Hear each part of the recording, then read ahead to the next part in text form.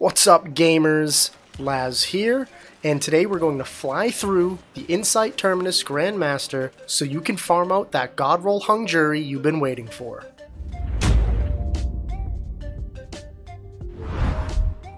Insight Terminus might be one of the easier GMs this entire season, and I think many different team comps will work without any issues, so I'm going to just say that pretty much use whatever you want. As always, if you're on PC and looking for a fire team to help complete the GMs, swing by my Twitch stream at twitch.tv/LazarusC13 and we'll get you that clear. Link is also in the description below. My group ran as Stasis Warlock with the Bleak Watcher Nade and Eye of Another World. You can swap out Eye of Another World for Aeons if you want, but we didn't have any ammo issues, so we didn't even try this. We also had a Chaos Reach Warlock running Geomags and a Banner Shield Titan rocking Ursas. For weapons, you can run multiple different combinations in this GM. Personally, I ran a Night Watch Scout Rifle, a Truth Teller with Blinding Grenades, and Anarchy. Both of my teammates ran Anarchy as well. They both also used an Ignition Code with Blinding Nades. One of them ran a Vouchsafe with Explosive Payload, and the other ran an Eternal Blazon with Disruption Break. For mods, we all had on the usual suspects. Protective Light to help keep us alive in a pinch. Taking Charge to get us charged with light. I ran Warmind's Decree so my Truth Teller could potentially make Warmind cells.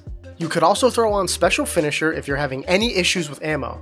Breach and Clear. This mod literally makes this entire GM free. Just use it, you'll thank me later. Again, there are many different options here, but I would say the big three are Protective Light, Taking Charge, and Breach and Clear. The run is very straightforward. Sparrow through the beginning until you get to the first room of adds. Take the barrier head on, blind the other adds, and move up to take out the second barrier. Blind and clear out the remaining adds, then sauce the barrier in the back of the room before you move forward. Have your Stasis Lock throw his Stasis Buddy across the arena to control some of the snipers on the other side while you clear out the Legionaries that are right in front of you. If you can, take out the barrier chant from a distance. Utilize your range and blinding nades, clear out the rest of the room, and move forward towards the plate room. The trick here is to freeze and blind the first wave of adds, but do not kill them. Have one person stay in the back of the room while the other two cap the plate. The reason is sometimes these enemies will teleport behind you, so this is just an insurance position. If you don't kill the first wave of adds here, then a second wave with two unstoppable champs will not spawn. Don't worry, you will still get platinum without spawning the unstoppables.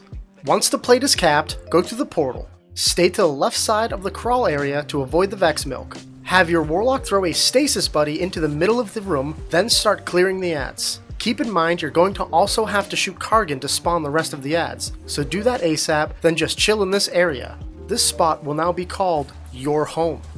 Rotate supers, use blinding GLs, and keep throwing that Stasis Buddy out there. Once the adds are done spawning, move towards the back of the room, take out the champ and the adds, then get ready to dunk the first ball. I recommend placing Anarchy around the two portals closest to you, and then return to your home. Once everyone is ready, dunk the ball, then haul ass back to your home with your teammates. Rinse and repeat what you did on the previous waves of adds, clear the room, then pick up the ball. But do not dunk it. Picking it up will spawn another champ. Sauce this guy, then move to the back of the room and take out the two barriers. Clear the remaining adds, and dunk the second ball.